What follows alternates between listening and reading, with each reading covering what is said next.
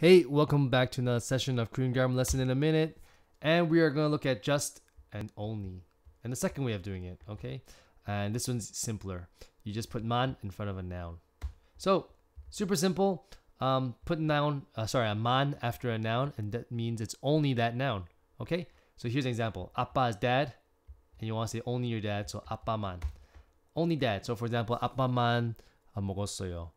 Only my dad ate it. Okay? You can also use it with verbs, but if you ever use it with verbs, you got to add 기 to the verb. And what that does is it changes the verb into a noun. So here's an example. 공부하다 is a verb, study. But if you want to add 만 there, you got to take away this, add 기, so it becomes 공부하기만 했어요.